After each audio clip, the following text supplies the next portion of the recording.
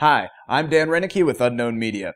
Today, let's take a look at how to achieve a dreamy vintage photo effect in your photography. Let's take a look. Alright, I am going to show you how to create a dreamy vintage photo effect similar to this photo right here.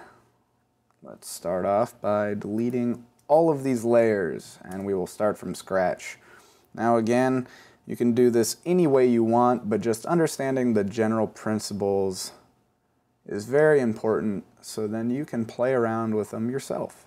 So we start with the background. We're going to go ahead and duplicate that layer. So we have our background copy now, and what we're going to do, we're going to go up here to the filter panel. I'm going to go to blur and go Gaussian blur. And we'll leave the radius here at about 20. Now, don't be afraid why your image is so blurry right now. You're going to go up here to the blending options, and you're going to go down to soft light. Now, what this kind of does is just make your photos glow a little bit more. Now, what you're going to want to do from there to make your photo kind of more of a vintage feel, I personally feel that you get the vintage look based upon the colors. So we're going to go to color balance. Now here we can affect the shadows, midtones, and highlights, the different colors in them. Start with the shadows and go ahead and just add some cyans to those shadows and maybe even some yellows. There we go. Now we'll go into the highlights and let's add some reds to the highlights and yellow. Now, as you can see, this gives a much more stylized look than it previously was. Now, another thing we can do is go and create a new layer. All right, and then actually let's go ahead and create a new fill layer under the layer panel. Solid color. Okay. Now this is again going to be completely up to you. I'm going to go ahead and go with a blue and select OK. Now obviously we don't want our whole image to be blue, so we're going to go over here into the blending options and we're going to go lighten. Now obviously this is way too much, so let's go to the opacity and bring it down. Now as you can see, what this is actually doing is it's altering our shadows. If you can see in the trees how dark the shadows are, now lighten is actually bringing them up, and we selected that blue color, so it's going to affect that by adding those blue tones to it. You can go back here, and as you can see, different colors will have different effects, and you can change that before or after. You know what, I might go ahead and stick with this more brownish color and maybe bring back the original photo a little bit more, and we have that. Now from here we are going to go ahead and create a new layer. Now what we're going to do with this layer is actually bring in another image. Now this can be achieved many different ways, and really whatever image you want to bring in is, I guess, up to you, but bring something in that's going to be a texture. You want to bring in a texture. So let me show you what I have here. We have this somewhat of a canvas paper, and simply what we're going to do is go select all, and then we're going to copy that. Going to go back to our image, and on this new layer that we created, we are going to go ahead and paste that. Now we're going to select this and we're going to drag it up here. Then we're going to go into Edit, Transform, Scale, and we are just going to cover the entire image with that texture. And obviously we're not going to want that, so we're going to go into blending options and let's try overlay. And that's a little bit too much for me. So what I'm going to want to do, I'll go soft light. Now that gives much more softer effect, and we can even go in here into the opacity and drop that down. And now it's very subtle, but you can still see the effect of that texture coming in.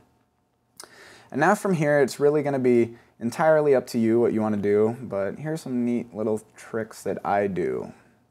Let's create a new layer.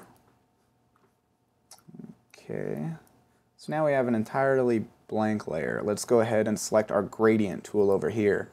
Now, make sure the gradient is selected from foreground to transparent. Now, the foreground color is white, so what that is going to do is this.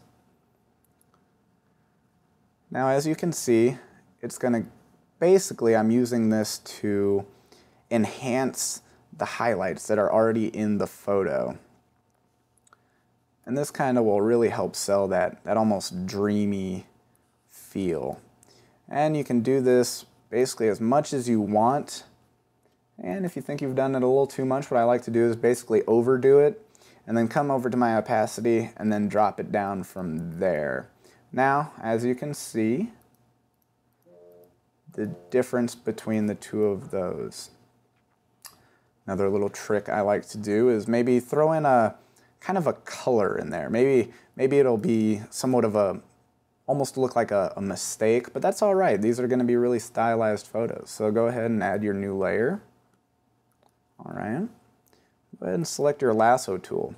Now, I have the feather selected here at 200 pixels, which that's a fair amount for a photo of this size. Now, go ahead and just draw kind of an obscure shape. Just like so. Now I'm going to go in my layer, and I'm going to go new fill layer, gradient. Okay.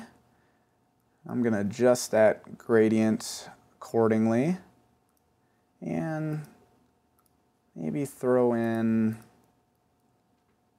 yeah, let's go a little bit more pink in it. Yeah, kind of a pink. I'm gonna go ahead and select OK. OK. Let's go ahead and bring the scale up, soften it up a little bit. All right, now we can even go into the filter and possibly blur this. It's going to ask if you want to rasterize the fill. Select OK. Now again, this is just going to kind of be to soften that effect up. And if you want to lessen it a bit, you can lessen it. But again, this is just going to kind of help sell that little vintage look by adding kind of somewhat of a mistake into it. Now you can drag it anywhere you want in the photo. I'm going to go ahead and put it kind of here. You can really start to kind of see it coming in the boots and whatnot. Now, another thing that I like to do at the end is make a vignette. This vignette is really going to help that photo pop. So again, you're going to select your lasso tool and draw just kind of an obscure shape around the image itself. Just kind of however you want this vignette to come in. I like to make it as of an obscure shape as possible, so it doesn't necessarily stand out like just a perfect circle may. Now, once you have your selection, go ahead, now you're going to select, now you're going to inverse that selection. Now, as you can see, the selection is going around the outside of the photo and here. Now, what this is going to do, as you can see, the white is going to be what's affected and the black is going to be what's not affected. So now this vignette is going around the photo. Now here you can just simply darken that up, and it's going to bring in a little bit of a contrast to your photo.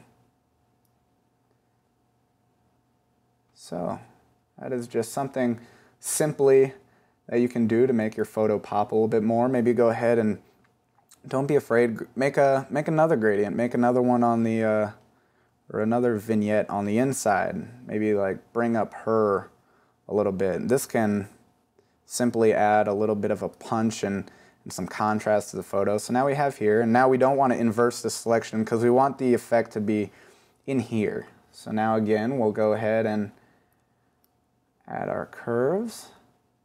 And this you might want to be a little careful with because you can easily overdo it. But again, just raise it up a little bit, and maybe drop the shadows so you bring in some more contrast to her as well.